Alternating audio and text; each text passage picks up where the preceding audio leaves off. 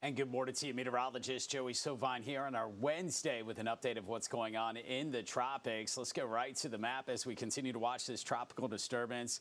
It's been crossing over the central Atlantic the past couple of days, now arriving in the Lesser Antilles and the Virgin Islands with a very disorganized area of showers and thunderstorms. It's marked by the X there on the map. This weak disturbance, nothing that's developing in the short term, but what we're looking at is this disturbance eventually getting into toward the Bahamas of the Turks and Caicos, and that's going to put in an environment that may be a little bit more favorable for an area of low pressure to develop eventually, and perhaps it's becoming a tropical depression or tropical storm down the road. You can see the odds short term 0 here for the next 2 days, and then bumps up to 60% once it gets into that orange zone there, which obviously puts this very close to the southeastern coastline, perhaps close enough that we need to keep a close eye on it. But right now, what we're watching once again is a disorganized area of showers and thunderstorms with the possibility of some development. We'll tell you that most models that do develop this storm system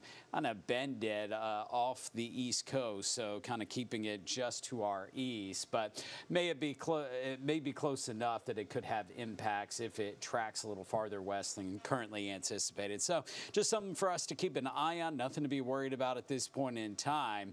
As far as the moisture with this storm system, you can see that kind of in the brown there, and what you're looking at here on this map is at least according to this model, the passage of this tropical disturbance offshore, which leaves us with some drier air on the western side of this storm system if it unfolds as these computer models that we're looking at this morning are indicating. So stay updated. Right now is just the time to make sure you have all your preparations as far as those advanced preparations, your plan, have that all ready to go. It is hurricane season.